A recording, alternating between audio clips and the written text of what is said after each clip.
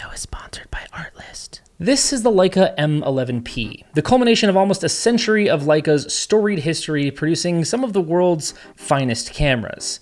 The M11-P offers some creature comforts of modern cameras. However, it lacks just about everything else that you'd expect of a camera released in 2023. Autofocus? Nope. Video recording? Not a chance. Image stabilization? Negative. So why on earth would anyone pay $9,200 for one? And that's not even considering the cost of a lens, which can easily cost upwards of $5,000. Well, for the last 30 days, I've been shooting exclusively on the Leica M11-P to try to answer this question. Let's get into it. Okay, so a brief disclaimer. The Leica M11-P is on a long-term loan from B&H Photo, and I do have to send it back. But all of my opinions are completely my own. No one gets to see this video before you do, and Leica doesn't even know this video exists. That said, I buy pretty much all of my camera gear from B&H, and if you're ever interested in any of the gear that I talk about on this channel, there's always a link to said gear in the description of my videos. Again, those aren't sponsored either, but they're affiliate links that provide a small commission to me at no cost to you. But it does help me keep the lights on to make more videos like this. Okay, so with that housekeeping out of the way, the Leica M11-P. I've been testing this with the Summicron 28mm f2 lens, and I really wanted to challenge myself to use only this combo for at least 30 days to really put it through rigorous testing. I shot automotive, brand work, lifestyle, travel, landscapes, not always stuff that's typically associated with Leica cameras. And I'll just say that this is by far the most fun I've had making photos in a long time. Also, quick heads up, all the photos shown on this video were edited with a new Everyday Essential preset pack that I made with my buddy Andrew. It includes 6 presets that I've been using for almost all of my edits lately, and best yet, it is completely free to download at the link in the description. Just toss me a like or a sub or, a thumbs up if you're feeling generous. Now, this camera is by no means perfect, and we'll go into why in a second, but first let me talk about some of the things that I really enjoy about this camera. And a quick aside for those that are not aware, the M11-P is effectively the same as the M11, but for $200 extra that you pay for the M11-P, you get the removal of the Leica logo, Leica script engraved on the top plate, sapphire rear LCD, and 250 gigabytes of internal storage. You also get content credentials, which in today's AI world helps you prove that a real person took a real photo by embedding your copyright and ownership information into the metadata whenever you take a photo. Personally, I don't think any of these things are particularly necessary, but if you're already spending $9 grand on a camera, I imagine the extra $200 is probably not an issue for you. So the first thing that I absolutely love about the M11-P is the overall build and user experience. Leica has been making these M-style cameras for almost a century, and the small tweaks that they've made over the years make this an incredibly simple yet powerful system. It gives you just enough to make the photography experience very enjoyable and leaves out literally everything else. There's a shutter dial that somehow is simultaneously perfectly smooth and perfectly resistant. The ISO dial mechanism has this kind of twist up, turn, and press down to lock that is just like so damn satisfying.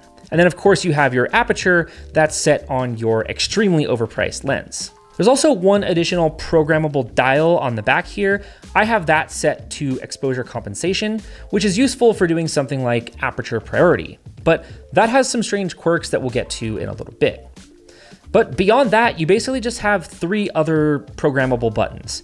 A top programmable button that is I have set to focus magnification when using the LCD screen, then a function button, which I have set to turn off and on that LCD screen, and then you can also program the clickable portion of that extra dial. I have mine set to white balance, which I use a lot, and again, we will talk about that more in a minute. Like all Leica cameras these days, the menu UI is amongst the simplest and most intuitive that you'll ever use. But honestly, once the initial setup is configured, I've rarely found myself using it at all, since the camera is void of so many fancy features that there's not much reason to actually go in and change anything. This thing is literally built like a tank as well. Like, it's quite heavy. So much so that I actually smashed my nose open one of the first days when I was putting the strap around my neck. And I think some might find it too heavy given the lack of like a real grip, but I actually quite like it so long as you always have a strap on it, which I always did. The image quality on the M11-P is seriously next level. That 60 megapixel sensor is the same one that's in the Q3 and the SL3, and it gives you insane detail and sharpness. And the color rendition is just scrumptious. You get these really true to life tones that make your images pop in a way that's kind of really hard to describe. The first time that you look at these images, you will be blown away. Coupled with Leica's legendary M lenses, like the Summicron that I've been using, you get this very distinctive Leica look. Rich, vibrant, sharp, great micro contrast, and just full of character. Like all Leica M cameras, the M11-P is a rangefinder. Using a rangefinder can be a steeper learning curve, and it's kind of like stepping back in time, offering this tactile, deliberate shooting experience. It's a system that encourages you to slow down and engage really deeply with whatever it is you're photographing. While it may not be as fast and reliable as autofocus, and you're gonna miss a lot, the satisfaction of nailing a shot with a rangefinder is truly one of the best feelings.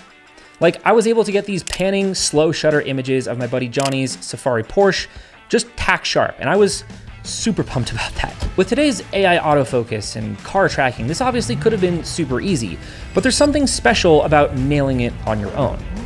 Could you achieve these images just as easily with many other cameras? Obviously, but the experience of doing it wouldn't be the same. Now, whether you're capturing panning shots on a Leica or another camera, or you're just using the camera in general, nowadays you probably want to have some awesome music to go along with whatever content you're producing. Which is why I'm stoked that this video is sponsored by Artlist. I have tried just about every stock music solution under the sun, and let me tell you, Artlist is far and away the best. Artlist offers access to unlimited downloads of over 22,000 quality songs and 27,000 sound effects that are updated daily. Songs are categorized by mood, genre, video themes, and instrumentals. So it's super quick and easy to find a dope track, find some perfect sound effects to go for your sound design, and get back to the important thing, creating. So like all of the sound effects that you just heard in that little Porsche sequence, all thanks to Artlist. They've got subscriptions for all types of creators, including a pro subscription that includes licensing for use on client projects. And they have a new AI voiceover feature that gives you high quality voiceovers on the models that are trained by true professional voice actors. And all you have to do is type in what you want them to say. But even better, if you pop over to the link in the description, you'll get 2 free months whenever you sign up for a year subscription. And a huge thank you to Artlist for being a longtime sponsor of the channel and really kind of helping me to make this YouTube thing possible. I think this combination of simplicity and the purity of the art of photography is what makes the M11-P so special. But as I mentioned, Leica has been making their M series cameras for decades, many of which are much cheaper, albeit still very expensive. So why would you choose the M11-P or even the M11 over some of their older models like the M10, M9, M240? Well, the M11-P has a few things that help it stand out. First is that 60 megapixel sensor, which gives you both incredible resolution and the ability to crop to your heart's content. So if you're only using a 28mm lens like I was, then you're still able to crop in for more detailed shots. The M11 and M11-P also have access to the Leica Photos app, which is far and away the best camera app of any of the camera brands. It connects quickly, the UI is fantastic, firmware updates can easily be managed through the app, and you can quickly download raw images wirelessly. As I mentioned earlier, the M11-P also gives you access to 256 gigabytes of internal storage. Is this necessary? Definitely not, but it can be useful for a few reasons. Potentially the most useful is that dreaded situation that every photographer has had at some point. You get to a shoot and you realize your SD card is still in the computer. Well, no worries, because you've got plenty of storage on the internal storage as a backup. The other nice thing about the M11-P is it allows you to do dual storage capture. So maybe you're shooting something important like a wedding and you want a second copy of everything. Well, you're good to go despite not having dual card slots. I personally have mine set up for raw DNGs to be captured on the SD card and then JPEGs to be stored on the internal drive. Leica's color science is truly exceptional straight out of camera, so I know many folks often shoot JPEG, and I like having them split out to separate places because it makes it a little bit easier for file management. Okay, so enough gushing about the M11-P, because as much as I absolutely love this camera, it has some quirks, and a few of them are pretty difficult to deal with. The first bucket I'm gonna lump together is just kind of general issues with shooting. Probably the most obvious is that it's a rangefinder. There's kind of countless compositions where being limited to looking through a viewfinder just isn't gonna cut it. And like, technically you're not limited to the viewfinder because you can still do live view on the LCD screen, but admittedly, this can still be an issue because it's a fixed screen. With, you know, typical autofocus cameras, you could maybe get away with a fixed screen because you're just kind of like generally getting the composition right. And then, you know, if you're shooting high or low, you could just kind of hand it up there and then autofocus will do the work for you rather. But with a rangefinder or live view LCD screen, it's really difficult to get, you know, accurate compositions and nail focus when you're in like kind of weird positions. I just kind of wouldn't mind having the same tilt screen that's on the Q3. It's easily one of the most solidly built tilt screens out there, and it's there when you need it, and I found myself wanting it on the M11-P more than I thought. On the topic of live view, I would love to see Leica do something other than just focus magnification for manual focus. Like manual focus on the Nikon's latest Z series cameras, you have this little focus box, and then once the thing that's in that box is in focus, it'll turn green. To me, this feels much more like a rangefinder experience translated to a modern EVF or LCD screen. And I would like to see Leica do that with their cameras. So while these quirks are kind of excusable as part of the fun of a rangefinder, one thing that I have a really big issue with is metering.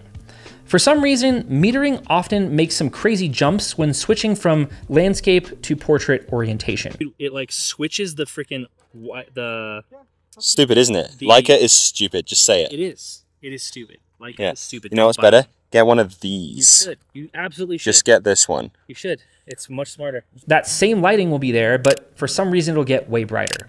I've tried multiple metering modes, but the problem kind of still persists. This is much more obnoxious when you're using something like auto shutter or auto ISO, since it actually changes your exposure substantially. And I know a lot of Leica shooters do like making use of those modes. In a similar vein, the auto white balance it's not great.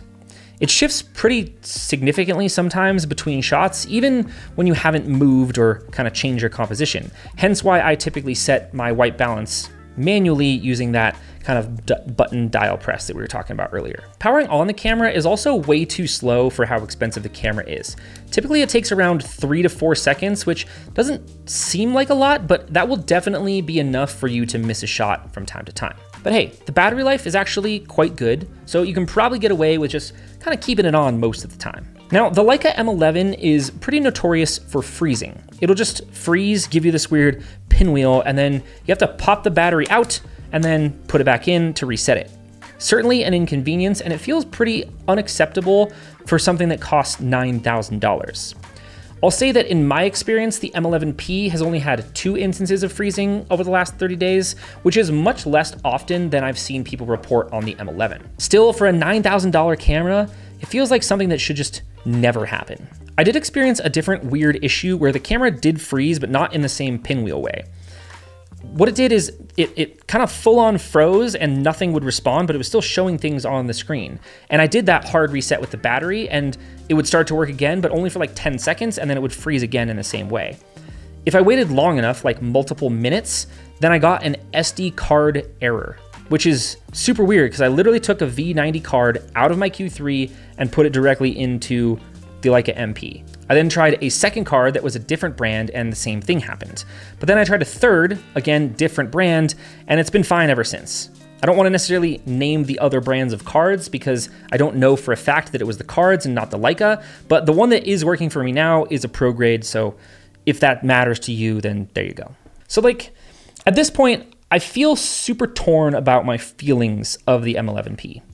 Far and away, it is the best version of the M system, and despite a couple of quirks and annoyances, it is the best combination of pure photography while still having some of those modern, snappy, responsive touches from that new processor and things. But like, damn, could you really justify $9,200 and you still have to fork out a bunch of money for a lens? Like at bare minimum, you're looking at roughly $10,000 for a camera that can't really do anything. And if you want an actual Leica lens, it's closer to like $15,000. For that same price, you could buy any flagship camera and 2 top-of-the-line zoom lenses on top of it, and that camera will do literally everything. The Leica M11-P doesn't make logical sense because it's not a logical purchase. It's got to be an emotional one because shooting with it is kind of emotional. It's kind of like buying a Porsche instead of like a Subaru. The best tools are often these high-end mirrorless cameras, the Sony A1s, the Canon R5, R5 Mark IIs, the Nikon Z8s, or heck, even their like higher prosumer lines of those cameras. Those are all fantastic cameras, but they are tools. They're like a hammer.